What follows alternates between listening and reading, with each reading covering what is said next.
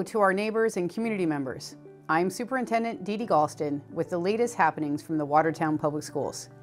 The 2024-2025 school year is underway. A special note of thanks goes out to all of our staff who worked tirelessly over the summer to prepare our schools for the new year. From our custodians and maintenance staff, to our administrative, technology, and support staff, and to our dedicated educators who have been planning and setting up their classrooms. We deeply appreciate your hard work. And a big thank you to all of our Watertown Public Schools staff members who worked in all of our summer programs. This is always an exciting time as we welcome back familiar faces and get to know our newest colleagues and classmates.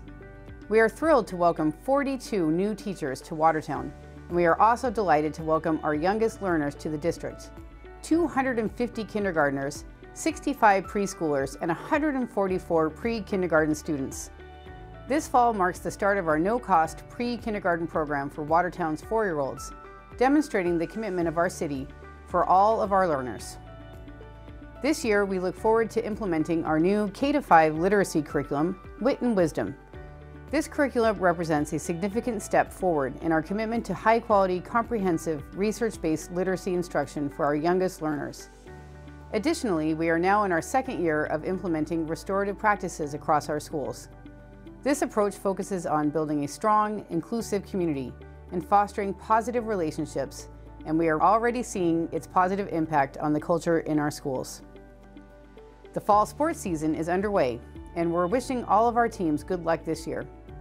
Raiders field hockey remains the top-ranked team in the state as they begin their quest for a 4th straight state championship. The start of a new school year also means the resumption of extracurricular activities, and we can't wait to see what this year brings for arts, music, and the countless clubs across the district.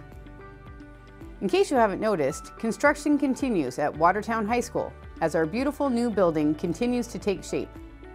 Crews are also in the process of installing geothermal wells, a key component to achieving net zero energy status.